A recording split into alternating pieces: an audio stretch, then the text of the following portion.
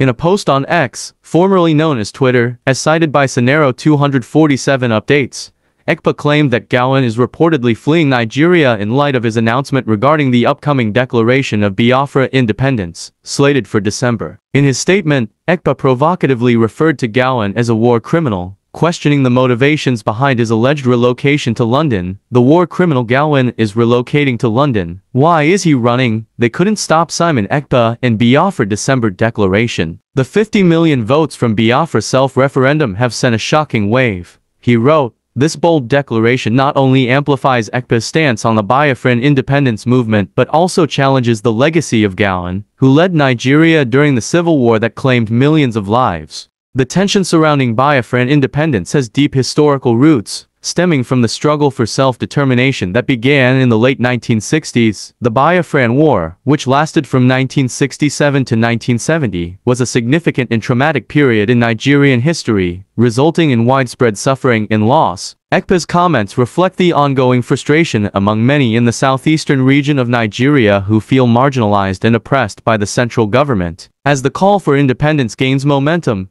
Ekpa's social media presence has become a focal point for supporters of the Biafran cause. His assertion of the 50 million votes from the self-referendum suggests a substantial backing for the movement, despite the Nigerian government's consistent opposition to any attempts at secession. One basic area we're looking at is this issue of the Southeast. Simon Ekpa. So this individual has become a menace to this country. Simon Ekpa has become a menace to this country. So the country must act on it diplomatically. Finland is having a free way, encouraging him to do what he's doing. By his utterances and his actions, he's affecting what is happening in Nigeria. We should never allow that, sir. The manpower in the police today is grossly inadequate. The United Nations ratio of 1 to 400 is not attainable in Nigeria as of today, because the ratio in Nigeria is 1 to 1,000.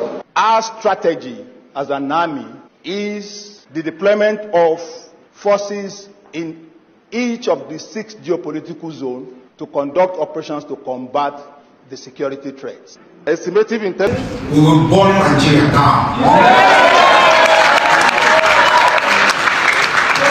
That is what it requires to protect our people, protect our land. We will burn them down. Yes.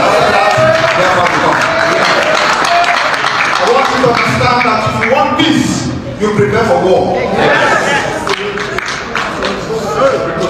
What I've seen for the past 2 years is nothing to write home about. It's not anywhere in the media. Our people have been butchered, dead, chopped off by the people who are supposed to be protecting those people.